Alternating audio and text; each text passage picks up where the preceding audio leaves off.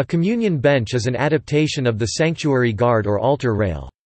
Standing in front of this barrier, in a space called the chancel, or pectoral, the faithful were wont in early times to receive Holy Communion, the men taking the consecrated bread into their hands and the women receiving it on a white cloth, called the domenical, while deacons administered the precious blood which each took through a reed of gold or silver. History.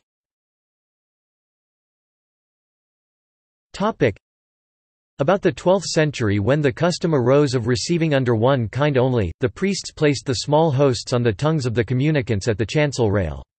Later on, about the 15th century, the practice was introduced of receiving Holy Communion kneeling, and so the altar rail gradually came to assume a form better suited to that use, and like what it is at present. Bourassa, Dict. Dark. Paris, 1851. When large crowd approached the altar on special occasions so that the ordinary accommodation for receiving was not adequate, a row of prie-dieu or benches provided with communion cloths or cards, with a lighted candle at the end of each row, may be arranged around the chancel. Kong, of Rites, DECR, 3086, November ed. After the Second Vatican Council it became common again to receive the communion standing.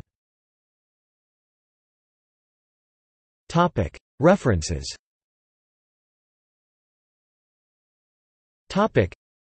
This article incorporates text from a publication now in the public domain. Herbermann, Charles, ed. 1913. Article name needed.